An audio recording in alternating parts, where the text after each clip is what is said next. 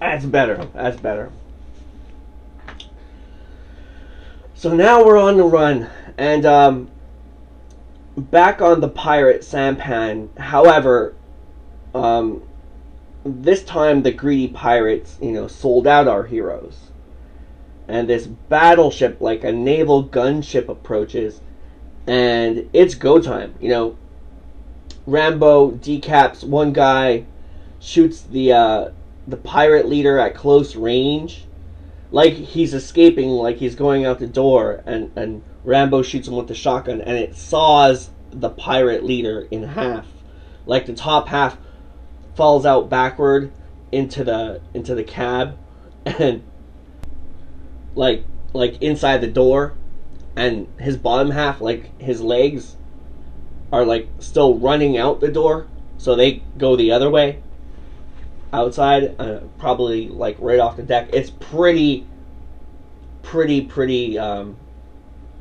cool. And like with the decap, Rambo also destroys like another guard's rib cage. Like he goes one way, hits the guy in the rib cage, and then I think he comes back up with the decap. It's really cool.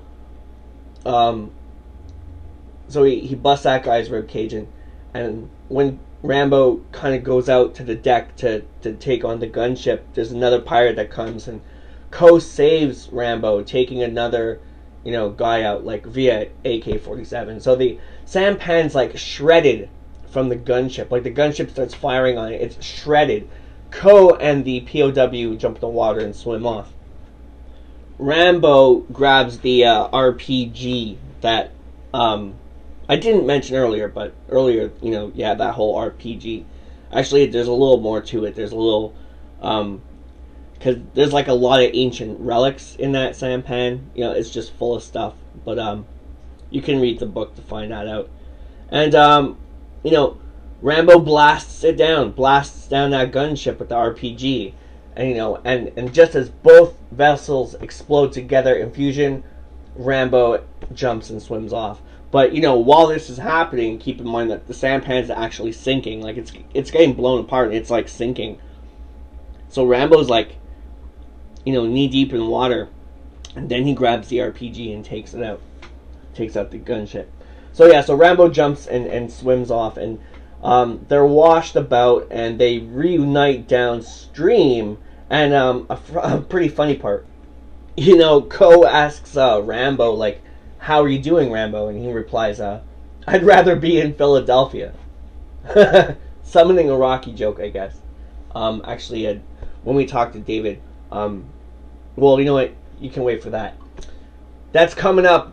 That's coming up next. So, so Troutman rendezvous with Doyle and Erickson for the excursion mission, and Doyle is as high as a fucking kite, and just reeks of pot.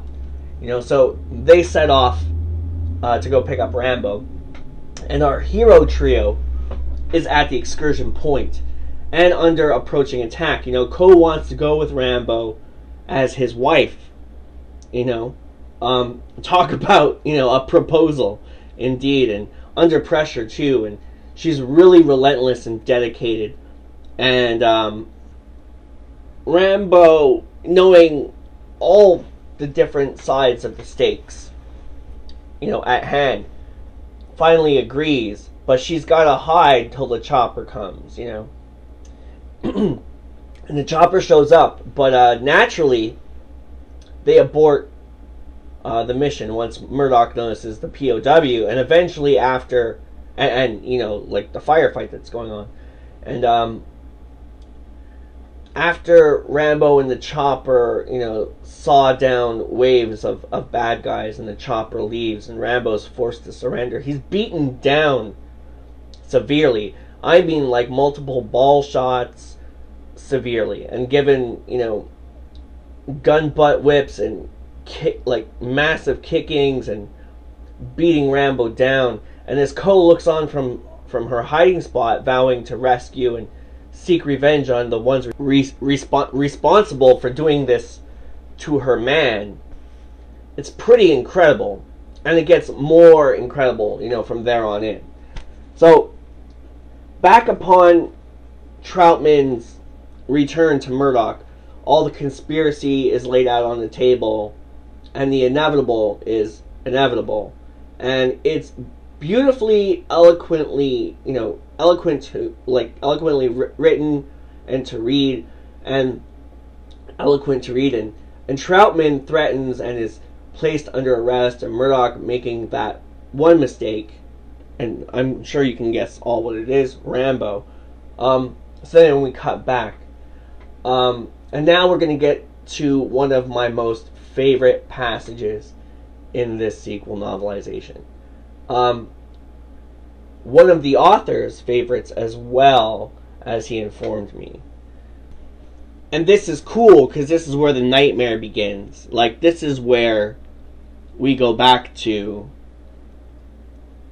what it was actually like for Rambo, revisiting, you know, old times and old friends. So picture this, you know, Rambo starts coming to, and everything's a mazy fog, and is it myth or reality? What's going on?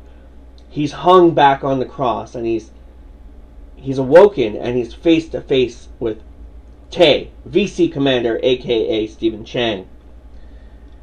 And like Stephen's like grinding his teeth at him and like sneering at him, and it's really scary.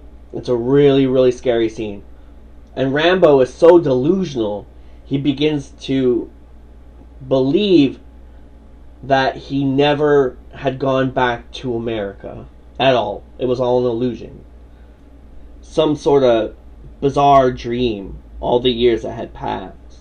You know, like going back to America, everything he had to go through over there, the fight with Teasel, you know, it was all a dream, and that he never left this place, that because of his Zen teachings and beliefs and practices, that he had immersed himself so deep within himself that the last almost decade had been a figment of his imagination.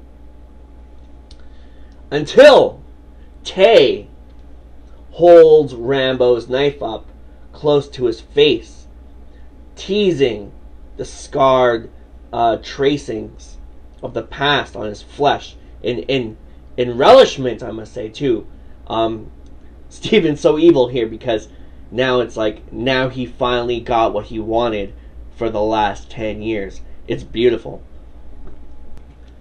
Because if you've read First Blood, and even if you've seen the movie First Blood, you know what you're dealing with at this point.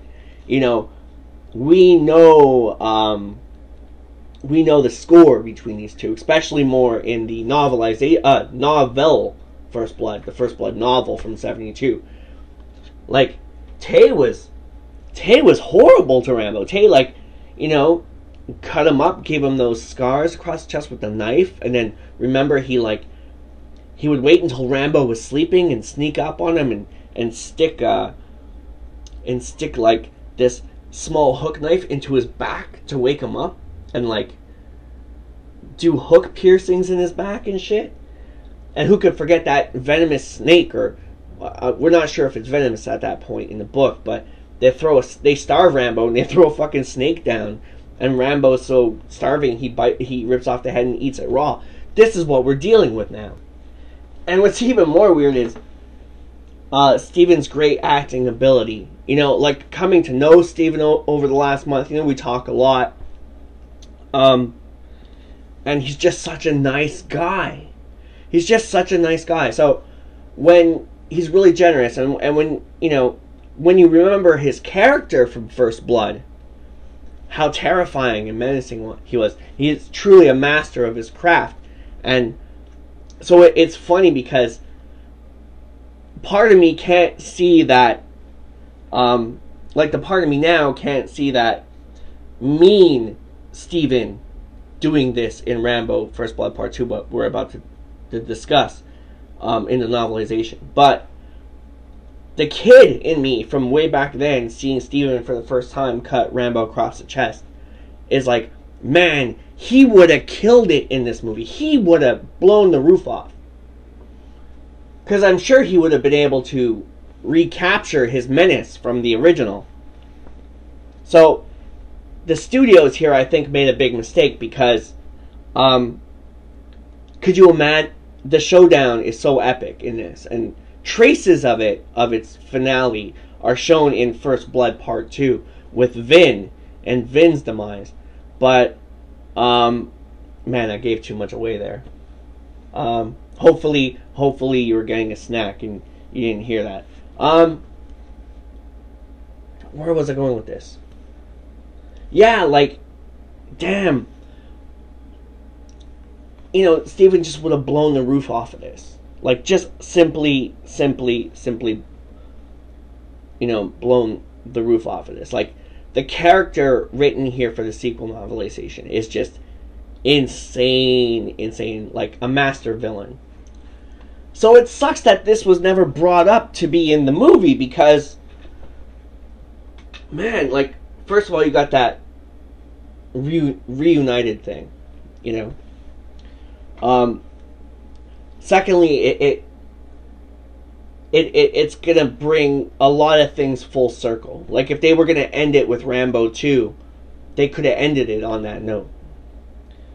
Thirdly, the studio, by doing this, took Steven out of the equation for the sequel, and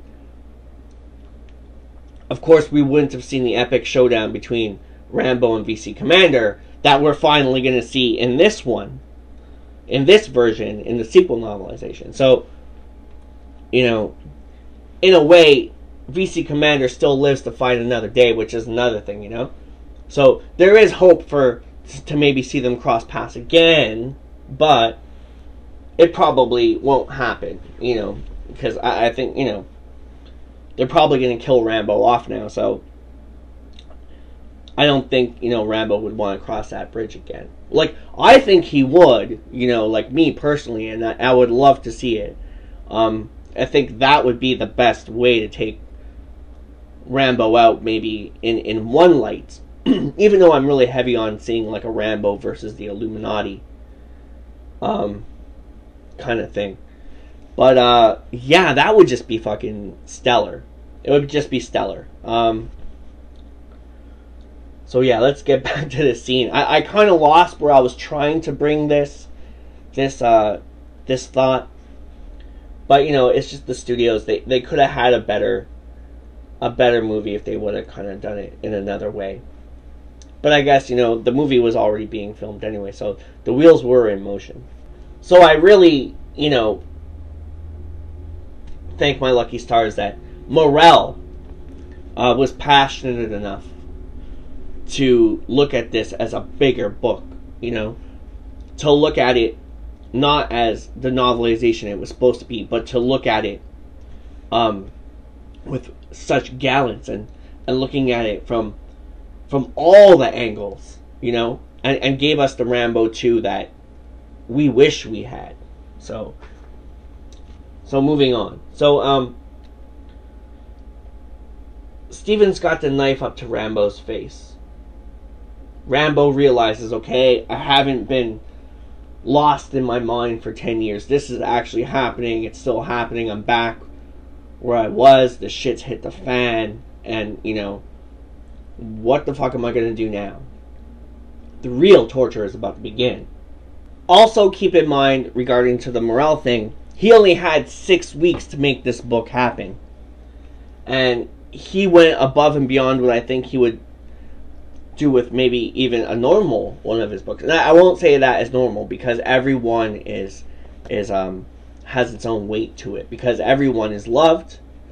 Every, you know, separate one is loved and taken care of, and the time is there, and he invests so much into writing his book that they all come out beautiful, because they all come out very touched and embraced and handled in the womb, so to speak. And you know, just jaded perfectly. So it's just really impressive, you know, really impressive. Six weeks to get this from saying yes to the final, to delivery, to, and everything.